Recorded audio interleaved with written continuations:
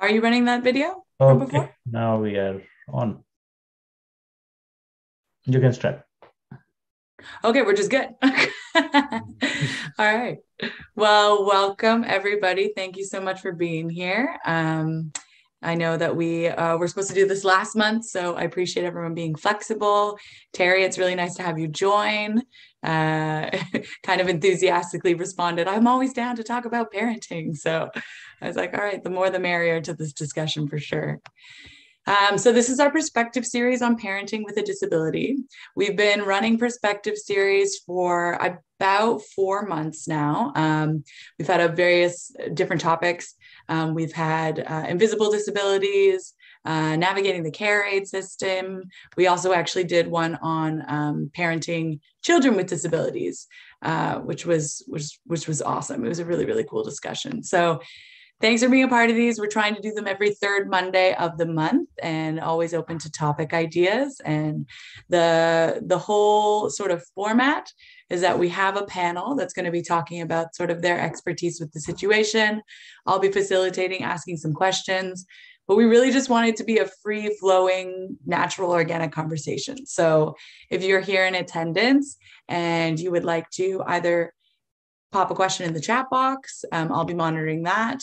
Or you can simply unmute yourself and just be a part of the discussion if you have something to say, which is all help that we just ask that we're respectful of each other's opinions and sort of time on the floor.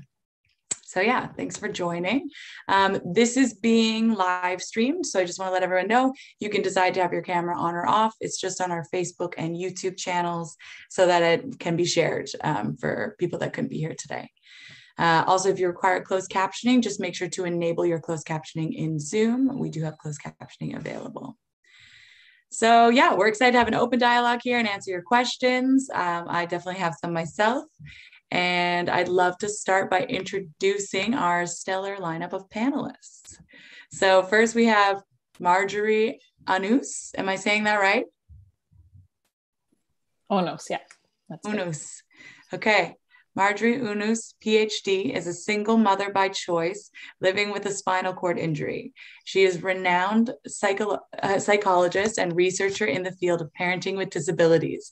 She's an award-winning inspirational speaker and author of the upcoming book, Mom on Wheels, The Power of Purpose as a Parent with Paraplegia.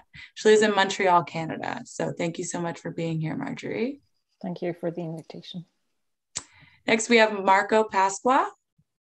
Marco is an award-winning entrepreneur, accessibility consultant, and inspirational speaker with cerebral palsy. Throughout his life, Marco has been involved with a number of organizations as a spokesperson helping to spread advocacy for persons with disabilities across Canada. As an accessibility and inclusion consultant, he has worked with some of BC's biggest change-driven business leaders who are champions for more accessible, inclusive workplaces. As a dad to his daughter Stella, Marco hopes to teach her empathy and compassion for others while also instilling the drive to go after anything she wants in life. For Marco and his wife, Karen, parenting as an interable couple is all about adaptation and creativity, which happens to be in their wheelhouse. Thank you, Marco. Thanks so much, Emily. I'm really excited to be here. Yeah, excited to have you. Next, we have Aaron Broverman, who I understand is a good friend of Marco's. Yeah. We go back a long way. That's what I heard. Great. So Aaron was a full-time freelance journalist from 2007 to 2021. Over that span, his writing covering both personal finance and disability issues appeared in countless publications, including Vice, Huffington Post, Abilities Magazine, New Mobility Magazine, Yahoo Finance Canada, and creditcards.com. Since then, he has worked for creditcardgenius.ca and is about to start as a lead editor at Forbes Canada. So congratulations. Thank you. Aaron has been a dad with a disability, cerebral palsy, since May 5th, 2020, when he and his wife, Brittany, welcomed his now 2-year-old son, Wells, into the world. Both Wells and Brittany have dwarfism, and while Aaron cannot claim any expertise when it comes to fatherhood, he is nonetheless excited to share his unique experience muddling through it so far. Yes. I think everyone is doing. And last but not least, we have Terry Thorson, who has joined the panel. Terry was a support technician for a computer software company and a professional dancer before a 1996 motor vehicle crash in Australia left her a tetraplegic. In 2002, she discovered wheelchair racing.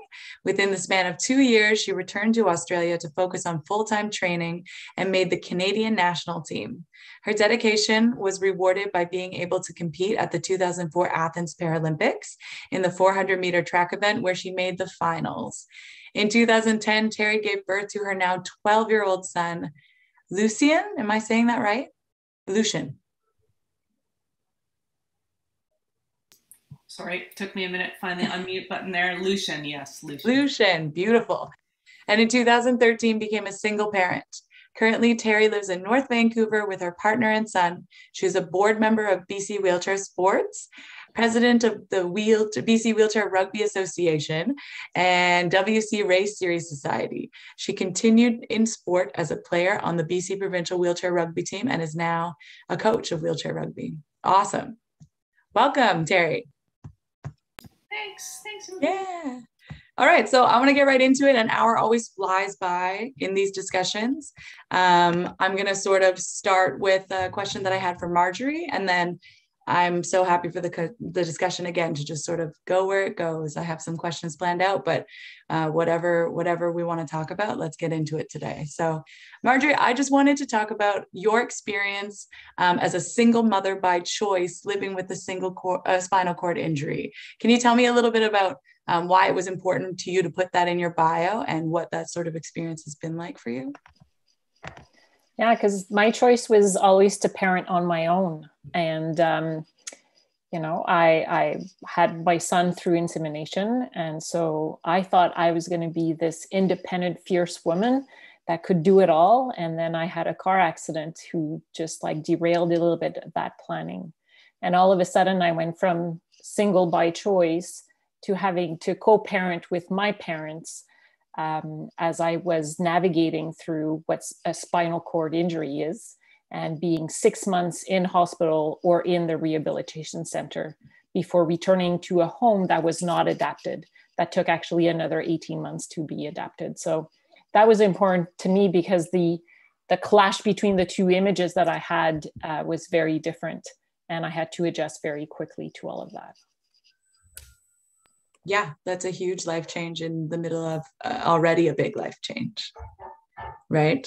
So that's incredible that you're doing it on your own. And I guess I think one of the biggest things that probably comes up is sort of when and how to ask for support for any parent. So it's awesome that you have a good relationship with your parents and we're able to do that. Can anyone sort of speak to when is the time to reach out for help? And is that a difficult experience? And are there any tips or tricks that you suggest for being able to sort of lean on the people around you when you need to? I'm not on the piano, but I work with adults that have kids with disabilities. I work with the Association for Successful Parenting, and I knew when to get help when my daughter that is 11 was not going through the milestones that a typical kid would go through. So that's one of the things that I would look for the parents. Okay, so when your child wasn't hitting the milestones that you thought sort of should be happening at that time.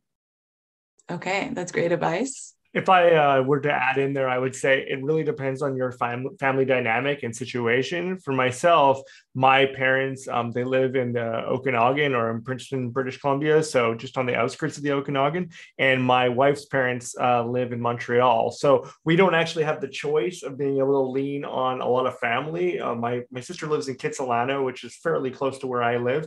But, so for us, it was about learning on the fly and adaptation. I think that as my daughter's getting older, it's a little bit easier than to say, find a family friend that can babysit. But when she was really, really young, several months old, there's no way that you would leave your child with someone, especially because my wife was still breastfeeding.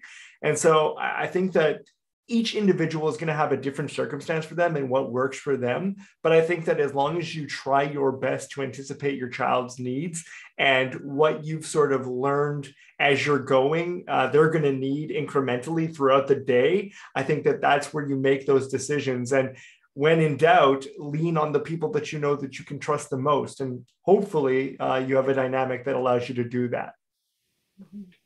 And I'll just add from my perspective, I have a bit of a higher level injury, so having support pre-birthing of my child was really important, because I knew physically I wasn't going to be able to do certain things with him, like change diapers or get him out of the crib, lift him up, things like that.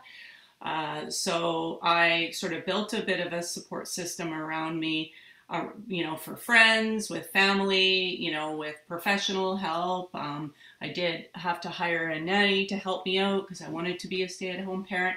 But then those support systems have changed quite a bit over the years. So now I do live a little bit closer to my family.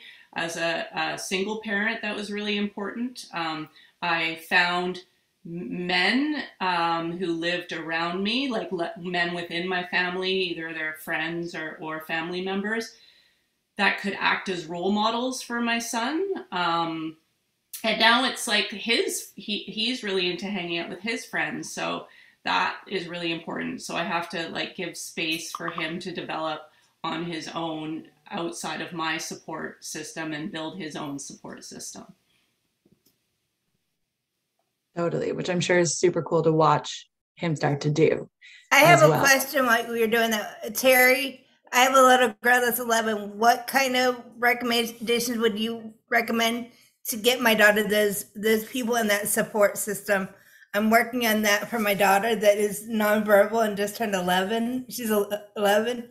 What kind of recommendations would you give for something like that?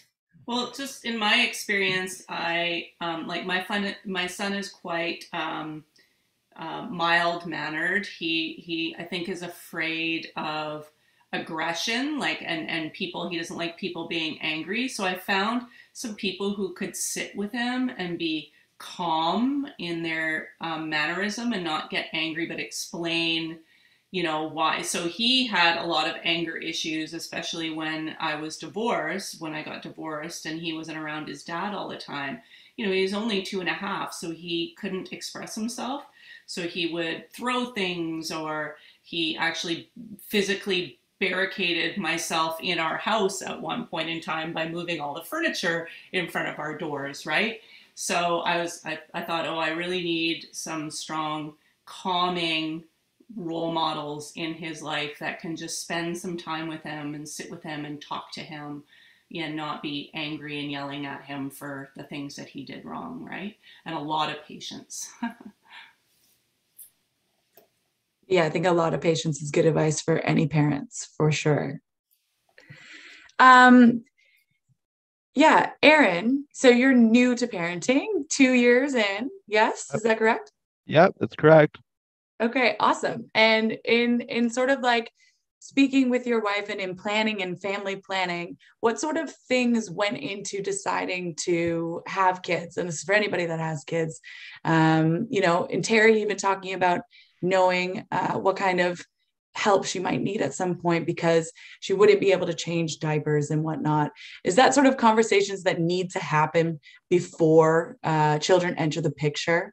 What sort of preparation do you sort of recommend parents maybe thinking about starting to have children? I did a lot of research. I'm a journalist, so I wrote a lot of articles and, talked to a lot of people about my own experience, while I was also doing articles and getting paid to sort of facilitate my own experience and sort of quell my own anxiety. And I ended up going to a lot of conferences that were similar to this, like parents with disabilities who had children, and they gave a lot of great advice in terms of things you could do to carry your child and adaptations that you could make and that sort of thing. So I ended up enrolling in a carry me class to sort of learn how to carry my child hands-free and that sort of thing.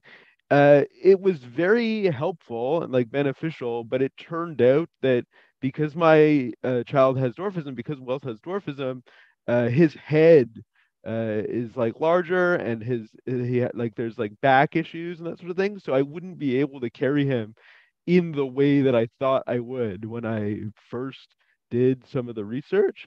So I guess say like do as much research as you can and talk to other kids, other parents with disabilities and see what they do, but also recognize that like once the child is born, it can all of that can go out the window and you have to kind of adjust. I still don't lift Wells myself now because I can't, but now that he's a little bit older and I don't feel as helpless because when he was a kid, I couldn't rely on carrying him. These days, like to put him in bed, I just take out his favorite cereal and sort of throw it ahead of him, and he'll follow the cereal to the bedroom and eventually get into his crib for the cereal. So it's nice that he's a little bit more independent and I sort of can lure him in the direction that I want him to go sometimes. You got to get creative. That's awesome. Yeah. Marco, can you speak to that at all? Sort of talking with your partner about, making the decision to have kids? Yeah, I think Karen and I knew early on that we wanted to have kids. However, I'm not going to lie, the wanting to have kids like ebbed and flowed and changed for us throughout our relationship, almost because of the dynamics changing of not that we didn't want to have them with each other, but we questioned as we were getting older, is this something that we still actually want? Is it going to be too challenging because we were really focused on our careers? And I don't think that has anything to do with the disability. That was more just like, is this something that we still want? Karen and I are very much planners in everything that we do in our life and our business. And so not that we wanted to apply that to having kids, but we wanted to check in with each other and really make sure, is this something that we think that we can do? I'll be completely honest in the fact that I still felt up to the moment where we made the decision of, yes, we still do want to have kids. And in fact, choosing to have kids in our mid 30s, as opposed to say our mid 20s or earlier, was a very conscious choice. And I'm very happy myself that we made that decision, because I was a completely different person in my mid 20s than I am in my mid 30s. And so I think I'm actually better prepared to be a dad and a more active participant. And I've got all those ducks in a row with everything else in my life and my career now in a way that I can be an even better dad to Stella. And so that's really what weighed into it. Don't get me wrong, I was still scared, but I don't think those had anything to do with my disability. Most of those fears were just parenting in general. And oh my goodness, can we do this? And Marjorie knows this. We spoke on a couple of different parenting events, and she knows the backstory of my fears of my child not respecting me as an adult figure because of my disability. And obviously those still have not kind of come into fruition because my daughter's only 15 months old. But those fears, I can tell you, have melted away completely, as I said in the presentation with the event with Marjorie, because of my daughter not caring about my wheelchair at all. When she sees me at the park, she just runs towards me, says, "Daddy," hugs my legs, doesn't care that I'm not scooping her up while standing like other dads are. It's just, to her, I am dad and nothing else matters. The chair doesn't matter. Any adaptions doesn't matter. I'm just dad. And so for me, that doubles down my assertion that being a dad and being ready to be a dad at this point in my life was exactly the right decision. And I wouldn't change a thing. And I love every second of it. So it's been great. That's great. Yeah. Marjorie? Yeah, I was going to say, not to put words in your daughter's mouth, Marco, but I think the chair makes you a cooler dad because she gets to push you and push this chair when she wants. And that's kind of cool. Absolutely. And you and I have shared that too, because you shared with me, if you don't mind me saying, after your injury, your son became almost like a superstar at the hospital and really adapted to the fact that you were now using a chair. Maybe you could speak to that for a moment if you'd like. Yeah. No, he was wearing his little doctor's coat, and he would just be everybody's favorite on the ward, and basically sort of listening to my heart and saying, "You've got a good heart, mama," and pushing my wheelchair just like Stella does with Marco. So kids, like, they adapt, and they adapt fast. They don't really care where we are or what we do. Even Marjorie, now I've read your post about your book. Your son loves your book and things like that, and has talked highly about your book. So it makes you proud to make sure that he gets to read parts of it too. So proud of you. Yeah. That's awesome. Terry, and having someone that's a little bit older, your son being a little bit older, when did that sort of, had those conversations come up with you, and like, how did you deal with them? Sort of when your son noticed that there were some differences in his parents? Well, it's funny. He doesn't really talk about it, but it's interesting because when he was little, so there are things that I've noticed definitely with him as now that he's getting older. So when he was little, I used to always hate the word can't, right? Well, we don't use can't in this house. We always try, blah, blah, blah, right? But physically, there are actually things I can't do. So it's kind of, I'm realizing now, as, you know, so he'll say to me, "Well, you can't walk, Mom," right? Like, well, yeah, that is actually true. So, and then because I was on my own with him, his protection and safety were very important, obviously, right? I can't actually walk with him across the street holding his hand, right? So I had to teach him how to learn how to walk safely across the street with me, right? On his own. So there are certain fears I think I've built up in him. I'm noticing some of his friends are maybe a little more has risky behavior. Well, he's a lot more fearful. So like climbing trees. Well, you know, when he was little, I'm like, well, I can't save you. Most of the playgrounds I took him to weren't accessible. So, you know, you're kind of on your own, buddy. You can climb it, and if you fall, then I can't get you. If you jump into that pool, you know, I can't save you. So there were lots of little things like that. So now he doesn't like swimming. He doesn't really try any new things. He's definitely, so I'm trying to kind of battle that and work through that right now. Yeah, thanks for sharing that. I think that in retrospect, that is an interesting thing to, obviously, if you didn't feel like Mom was there to help you down from the tree, maybe you're not as bold as your friends who have their parents standing right by. So that's interesting. And it will be interesting to watch him navigate, and you guys navigate, you know, the next chapter out of that together. Are there any resources that you know of? I know, Marco, you just did a panel on this very topic earlier this month. But resources that come to mind specific to parents with disabilities where people can go for help and support and advice. Have you come across any? I'm actually going to pass it over to Marjorie because I know that we have a mutual connection through the event that we did. And we do want to spread awareness about the Adaptations website and page that this individual has created. So Marjorie, take it away, if you would. Well, there's definitely different website, and I'm sorry, Marco, I hope that I'm going to be talking about the right thing. In Quebec, there's definitely one about Services Public Agency. There are definitely, you know, different websites that will allow you to sort of get equipment to be made for you so that you can sort of facilitate pushing or rolling the wheelchair. And it's really about finding those. Sometimes it's not super easy. That's why I guess, you know, being able to link up as parents, we are able to sort of share those resources based on our specific needs. And so that's what we do. And we try to find those ways ourselves. And yeah, the resource I was speaking about was actually the adaptive parenting project with the individual that we spoke to, who's based out of the US, who has actually saw what we saw, which is that there isn't a whole heck of a lot of resources that have been, collected for individuals. And I would say my piece of advice, so it's the Adaptive Parenting Project. I'm not sure what the URL is.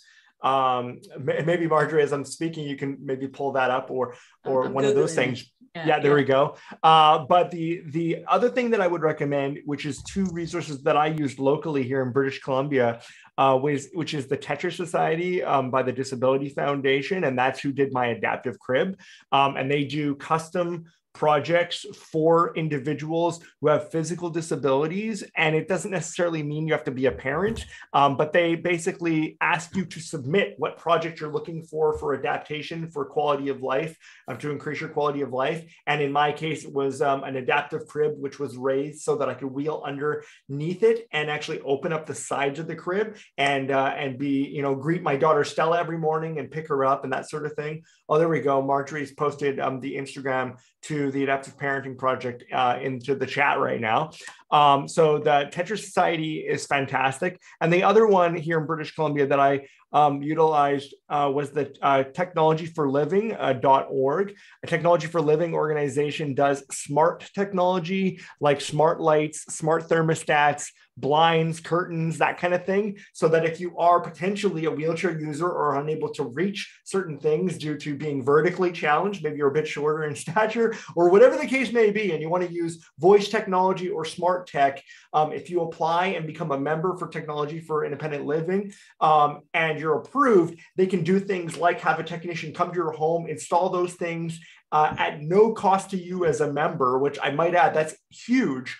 And then second thing is they also have an automatic door program, which every member can apply for, that if you do need an automated door in your place of living, they actually will take applications to have a door installed in your permanent home for automatic doors. So I didn't even know those existed prior to being a parent.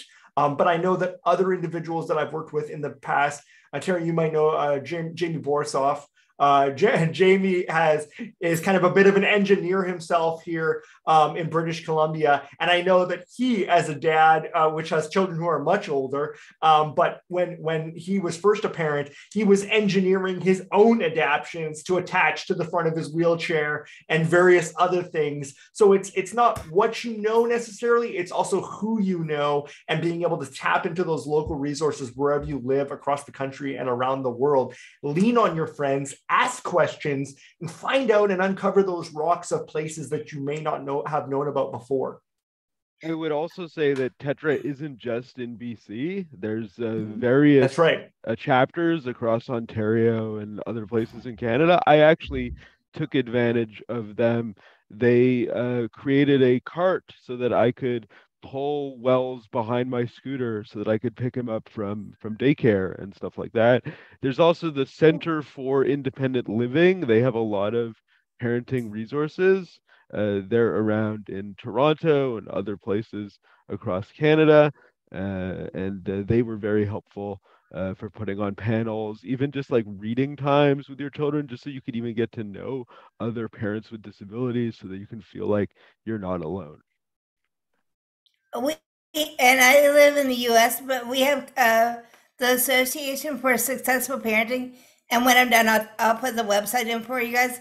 But we speak to people that have just gotten into the system and just talk about people with disabilities. I have a story. I talk about my story, and we get introduced, and we're working in Canada. We have a gentleman on our board in British Columbia. So we're working in Canada.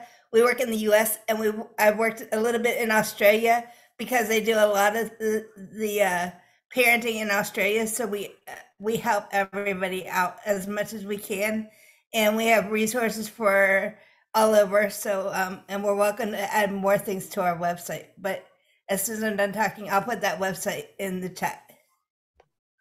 Yeah, thanks, Lindsay. I would love to get in touch with somebody that was representing BC, and maybe we can have them on Connect together to do a presentation about some of those resources. I'm also going to make sure that I save the chat and make a list of all this and email all registrants for this panel, all of the stuff that's been listed. And Emily, you might actually know this, but I'm pretty sure Tetra Society is across North America, so not just in Canada. There are other elements of it as well, and they're a part of the Disability Foundation. So it's kind of like full circle here. We're talking about resources that are available to everyone to the best of our ability. So. Yeah, Tetra is nationwide, so it is Canada, but it is all across Canada. And Gotcha.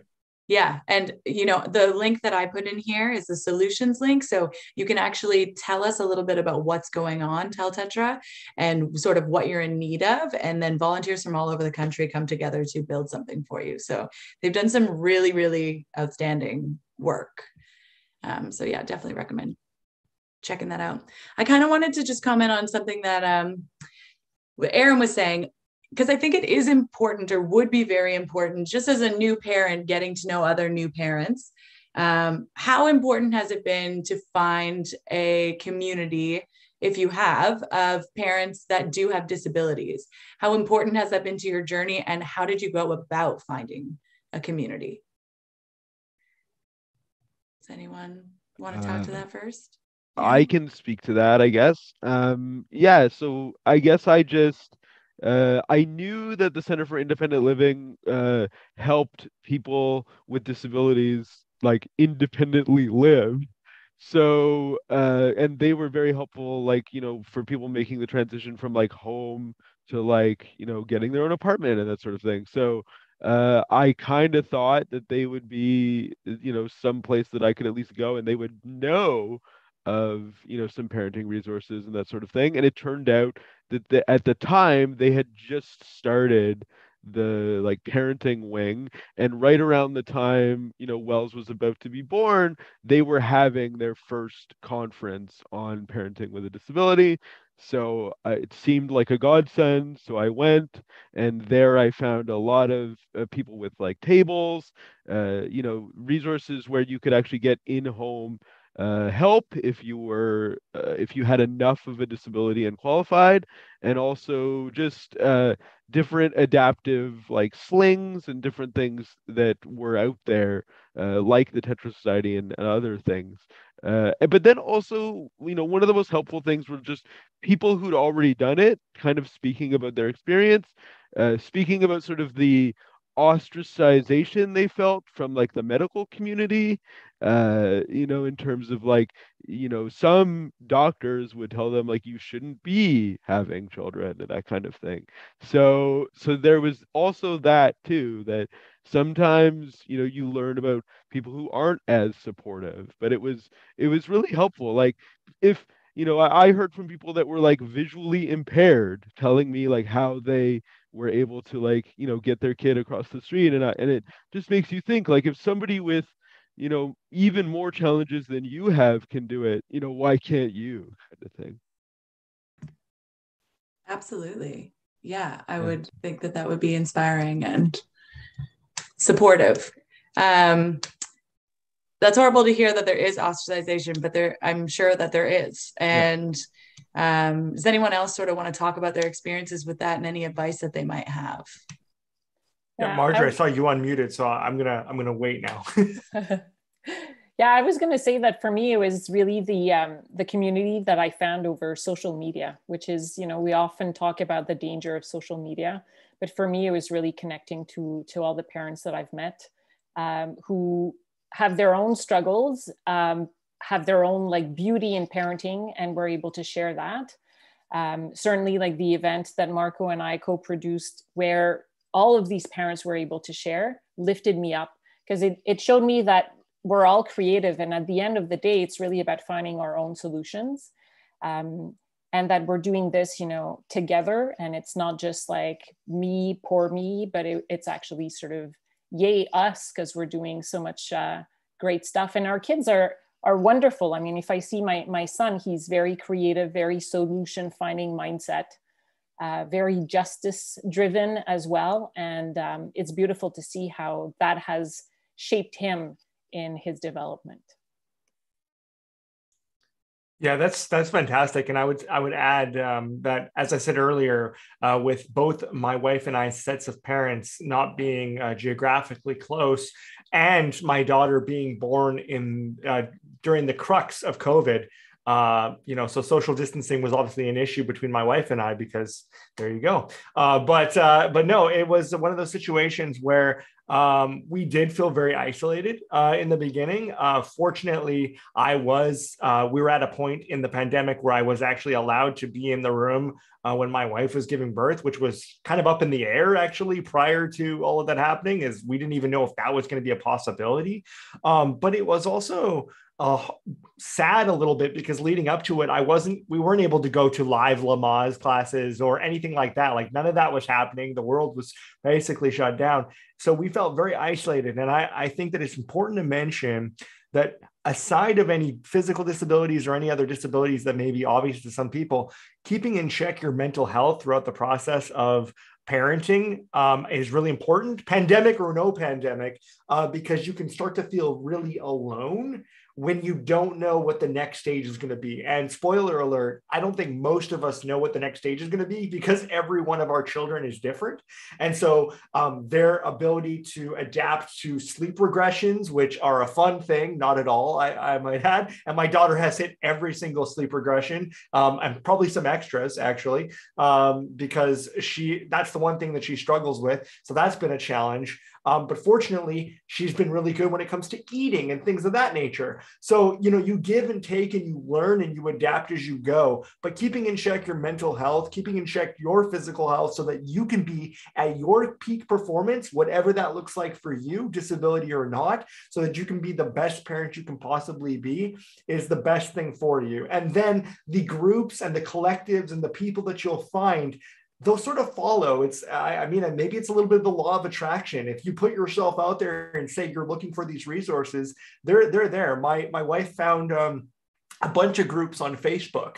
There's a group locally called Mamas for Mamas that she's always talking about on Facebook, where if you need something, you just call out to this group, and it's not based on financial transactions. It's literally, hey, does anyone have any spare clothes or even spare food this month if you're struggling or you're in poverty? And the collective of these women coming together and saying, we got your back, no problem. And they'll literally hand deliver food, no questions asked, to your home, or clothing. Fortunately, we haven't had to access any of those things, but knowing that they're available there and that there are people that you can turn to, complete strangers in your community that you wouldn't otherwise know about, that is really exciting. And that really warmed my heart throughout this entire process. That's awesome. Yeah, I think Mamas for Mamas, that's great. Also, having the courage to ask, and, being able to really admit you need help here. And I think people are very inherently good, and that's very heartwarming to hear that there's groups like that out there. Erin, you touched a little bit on how there are some organizations or processes to go through to get some in-home help. Has anyone been through any of those processes? I know, Terry, you were talking about having a nanny, I believe, and sort of any advice in finding the right help, and if there is financial aid out there for parents with disabilities. Well, for myself, I didn't really, it was really, really challenging, because I had my own personal support, but they don't deal anything with the baby. So so the personal support was how, like the ministry does help you financially, but they will not even touch a baby. So I had to hire privately my own support. And how did you go about doing that, finding the right person? Well, I knew sort of what my values were, and I did lots of interviews, just how you would hire anybody, really, like who would be the best fit, who would go along with what I would want. Also understanding that I'm going to be there. So it wasn't a nanny where I'm going to be at work. So I'm still the mom, and I'm still going to be directing you. You're really just my hands and arms and legs, right? Yeah. Gotcha. Anyone else with experience with hiring help? didn't hire any help. It was my mom actually who was doing that, especially at the beginning when I came back from rehabilitation center. But what I was going to say is that I believe Ontario is the only province with the nurturing assistant program, which is basically sort of if you receive help for your physical needs, then you could sort of add a little bit of pocket money to be able to hire someone to help you out. And the reason why I'm mentioning it is because I think that this should be across Canada and should be available to everybody, as this is like an essential resource. So I'm just throwing it out there and hoping that somebody listens and we could do something collectively. It's a very long link I found. I was going to say, anyone in government who's listening on the record or live or anything, let's make that happen, because my wife and I, as I said, are very busy, professionals running our own business. And we may have to look at nannyhood or nannyship or whatever the case may be, so that we can be, focused on being parents, but also, on some days it may not work.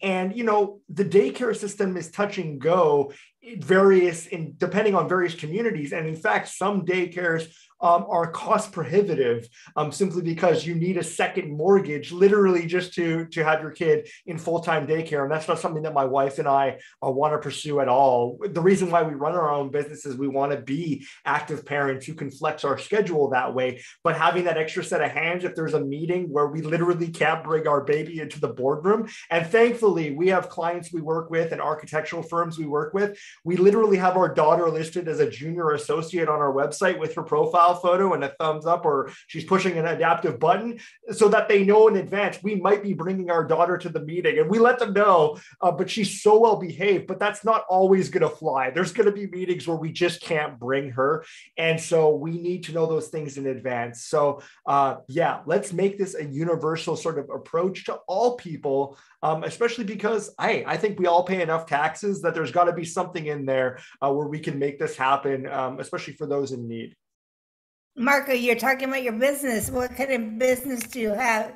You and your wife have? Yeah. So we're universal design and accessibility consultants. So we work with municipalities and businesses on how to create universally designed spaces and communities. And so it's been fantastic up to this point. My wife's currently on mat leave, but she'll be joining me full time after the summer in the business for the first time since I've been running my business over the past decade here. And so it's an exciting new venture, but we want to be planful and mindful throughout the entire process. Very cool. Very important work. Marco, do you work in individual housing at all either? Or is it all sort of city spaces? So there's a little bit of a touch point for individual housing, because I'm a trained Rick Hansen Foundation accessibility professional, and the Rick Hansen program certification is actually going to be looking into adapted housing. There are other standards used across Canada and the US, like the Safer Home standards, and things of that nature for adaptability. But absolutely, that's one of the things that we think about, because I had to do it for my own home. Like, I don't have any accessibility adaptions that are traditional around my home. I don't have any grab bars or anything like that, but I just know how to design a space where it doesn't have to look medical, but yet it works for me when it comes to wheelchair transfers, and it still is aesthetically pleasing. So I want to double down on that and say, anyone who wants to adapt their home and has a disability or a newly acquired disability, this doesn't mean that your house has to look like a hospital. You can do it in such a way that it looks really stylish, sleek, and attractive.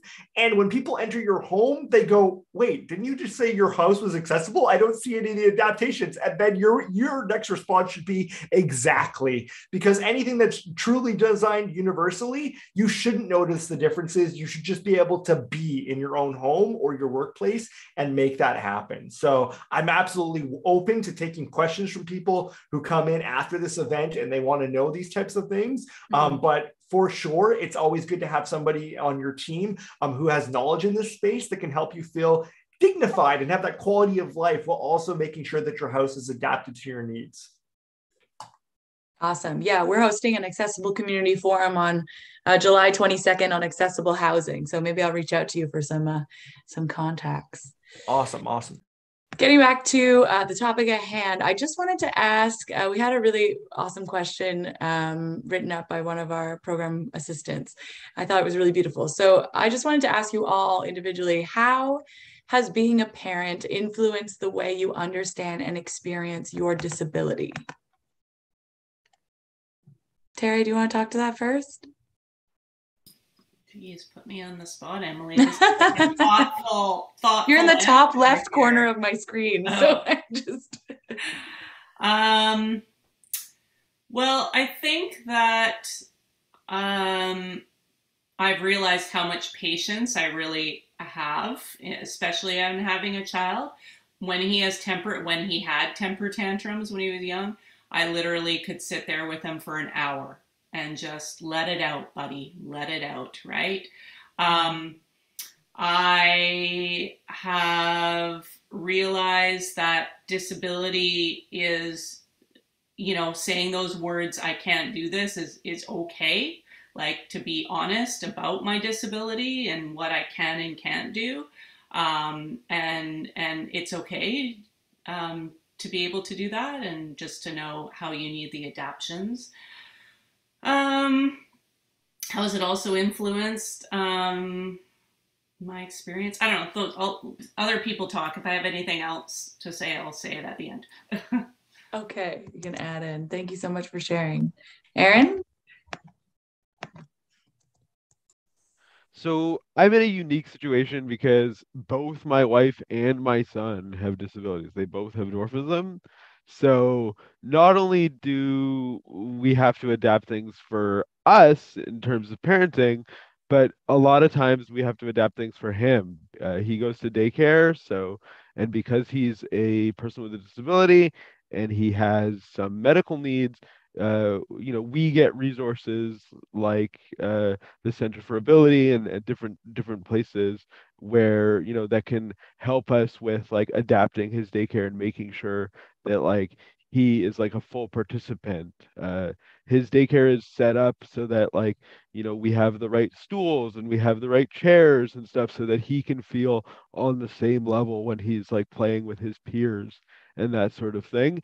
My wife is really good about that because she's connected to the Little People of America and the Little People of Ontario. So she's really good about that kind of resources. In terms of my actual outlook on my own disability, I'm sort of keenly aware about how my own biases, my own thoughts, my own fears about my disability can be visited on my child. And I don't want him to grow up with some of the same internal dialogues that I used to have, because he's going to have to deal with the realization that he's different as well. It's not going to be, I think, as challenging for him because he already lives in a home where everybody has a disability, so it'll be like more normal for him.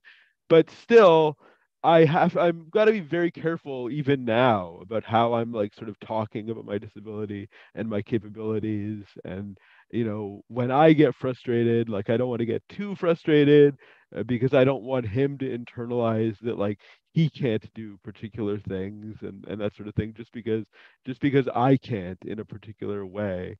And so I want him to have sort of a healthy relationship with his disability. So I'm starting to try and make that happen and be conscious of that for myself, while he can't talk and really realize what's happening, hopefully. Yeah, that's great advice. How to have a healthy relationship with your disability, and by leading by example, right? I think Right, any parent starts to watch their self-talk a little bit more, right, even, what they're putting into their body, how they're living their life, when they have to be an example and want to be an example for somebody else. right, exactly. Yeah, that's awesome. Marjorie? Yeah, I love that answer, Aaron, because I also lived with internalized ableism. That's what I realized when I became disabled. But what I would say is, for me specifically, it was the ability to slow down, and that it was okay to slow down. As a parent, you want to slow down because you want to savor those little moments with your child. And I felt that my disability was making me slow down, and I didn't want that. But it was sort of like understanding that, well, anyways, as a parent, I would have wanted to slow down anyways. So one or the other is just minute. It's the time that I spend with him. That's the most important. I love that. Marco? Yeah, I would say for me, it was having to redefine what a capable definition of a capable dad looks like, and really actually taking that in stride, understanding that being a present father and redefining that a father's role in the dynamic of raising a child is just as important as the mother's role, even if you play different parts, at least for me. And having those male figures in the life of the child is important. Terry, you spoke to that as well, surrounding your son with male figures that you felt he could potentially emulate around. And even though I have a daughter, I still want her to know that her dad is 100% capable to be 100% there for her in whatever ways that she needs. And it's incredible because she does seek me at times over her mother. Just yesterday, actually, she woke up and we heard her on the baby monitor and she was crying out, dad, dad, dad, dad, dad, dad, the whole time. So my wife brought her into our bedroom to show her. I think she actually had a nightmare that something happened to me or what have you, because once she brought her into the room and showed her that I was there and I was okay, she calmed down. So to me, to know that my daughter, in her mind, even internally, she's seeking me, was that affirmation of she does see me as that parental figure and she loves and embraces me as her dad. And that's so, so important. And then the other aspect of this, which has nothing to do with disability, I would say, is selflessness and what it teaches you about selflessness, because you may think that you have it all figured out and all of this, but being a parent teaches you that your child's needs come before your own, and I'm totally fine with that. So it teaches you, as Marjorie said, to slow down and to know that, hey, we're operating on Stella's schedule and that's okay. And I will work my life around what my daughter needs any day of the week, no matter how important of a CEO might have a meeting with me or things like this. It's just, let's understand we've got this going on. And maybe that's the silver lining with the pandemic, is that people have realized we all needed to slow down. And people are more accepting now in professional settings that we do have a family life. It's not something to be ashamed of. Like, hey, cut that out. We don't want to hear about that from 9 to 5. No. Our life and who we are as people is reflected in everything we do 24 hours a day, 7 days a week. And if in our case, that happens to be the fact that we have a family and that this is part of who we are, let's embrace and accept that so that people can bring their whole self to every situation that they do in life. So that's been pretty powerful for me. Yeah, that's great. That is powerful. Very awesome. Okay, well, we have like just under 10 minutes left. As I say, it always absolutely whizzes by. So I do encourage anybody that's participating, if they have a question they want to ask, type it in the chat. I'm also going to put my email in the chat, so you can email me and I can put you directly in touch with our panelists if you have any specific questions. But I'd love to just go around one last time. And if everyone could just give, sort of top 2, top 3 pieces of advice specific to a new parent with a disability. I'm not going to start with Terry. Aaron. I would just say don't get discouraged. And just because you might not be able to like interact directly with your child all the time doesn't mean you can't contribute to the household. I think it's important to note that like part of being a parent is helping out your partner too, like doing the dishes and doing the laundry and doing some of those tasks, going to grocery shopping and that sort of thing. I think early on when I was afraid that like if I wasn't directly involved in the raising of the child, of my son, I wasn't a dad. A therapist and a counselor actually told me, no, like part of your responsibility is to make the primary caregiver, if there is one, their life easier. So even if you aren't actually, feeding the child or putting them to bed or that sort of thing, you have to be knocking off things off of the person who is doing that. You have to knock off stuff off of their list. So I think we should think about that as parenting and think about parenting in a more holistic way. That's really great advice that, you know, if you're not contributing directly to the child at that moment in time, contributing to the household is still very much a part of the job. Right. Yeah, that's awesome. Okay, Terry. Yeah, that's great advice, Erin. And, you know, just to build on that, I think that, you know, and to add to it, I was so fearful of certain things, like, you know, being alone with him when he was a baby. What if I can't do certain things? What if I can't save him, you know, if he was choking or, and there was lots of instances where it was scary that he got himself into something and I couldn't help him. But it is pretty amazing. I mean, first of all, children are so resilient, but it is pretty amazing how resilient we are. And I think having our disabilities have really helped to contribute to that as well. And being able to like cope with maybe scary situations and be calm under pressure has really helped. So, and, you know, just building my support team was really, really important for me. And whatever that looks like for you, I think, you know, as Marjorie suggested, like social media, sometimes it's just building a little community on social media, which I've gone to for sure. You know, I've had some great friends through my life that have disabilities, but also when I moved to a community that I wasn't familiar with, I wanted to be around other moms, right? None of them had a disability, but they were a great support group and made sure that everything was accessible that we could go to as parents. And then they also helped, you know, take my son on to the playgrounds or things like that. So yeah, the support team was really important. Get a good support team for sure. Marco? Yeah, I guess to add on, I agree with everything that my colleagues have said, but to add on to that, I'd say be prepared to make mistakes, and it's okay to make mistakes. Those things, I always say there's no win and lose, there's win and learn. Because if you change your mindset around the things that happen to you in life, there's always something to take away from it. And so you may have gone into the process of being a parent or thinking about being a parent and saying, I'm going to do it all like this. And then your child dictates to how exactly things are going to go. And that's totally fine. I knew that I would be able to interact with my daughter as she got older easier because when she was younger, a brand newborn, I was so nervous, just like any parent, because she was so tiny and frail. My goodness, did I not want to hold her or accidentally drop her off my wheelchair or something like this.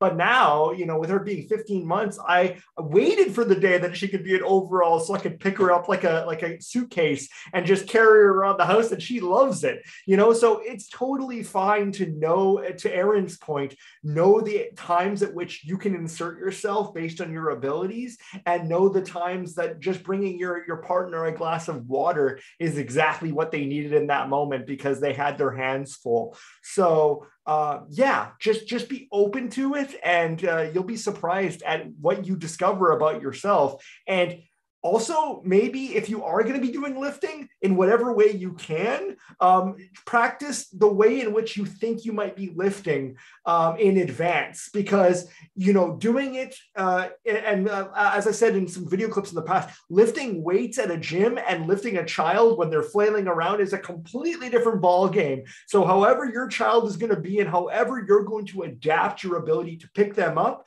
figure that out and start your Rocky montage of training and doing those things, because getting ahead of that and knowing that, it's actually kind of exciting. And then you can apply those skill sets once you're ready to do so. That's awesome. That's a great tidbit for sure. Marjorie, in closing? So one, I will say, I love hearing the perspective of men in parenting, because, you know, sometimes it's so like more wild than what we could bring forward, but I love it because kids need that. And what I would say is to believe in yourself. You can figure it out, just like you could figure out pretty much anything in your life. If you can't, you have support system like Terry mentioned. But it's also to remember, I think, that parenting, sometimes it's as simple as being the witness of your child's life. And so when I couldn't be the one who was giving Thomas's his bath, it was my mom who did all the actions. It was okay because I was in the bathroom. I was the one directed my mom, and I was the one sort of being there and never letting go of what I could do in different ways. So I think that being the witness of our child's life and being involved in what's happening in their lives is what parenting is about. And we could do that many different ways. It looks different. Yeah, looks different for everybody. Thank you so much to our panelists for being here today. I really appreciate you sharing your stories. I think that there's so much to be learned from everybody sharing their stories, and, you know, just sort of permission for people to make mistakes and to have these feelings and fears. And yeah, I just really appreciate everyone showing up for each other today. I have put a couple links to our other programming in the chat. Again, I will be sending out a list of resources that we discussed here to all of our attendees. And we have a resource page on our website that has other various topics that we've covered. So we're going to start working on one for parents with disabilities as well. Okay, so thank you so much for being here. Thank you, Kaiser, for running tech. Everyone have a wonderful rest of your week. Everybody. Bye-bye. Bye.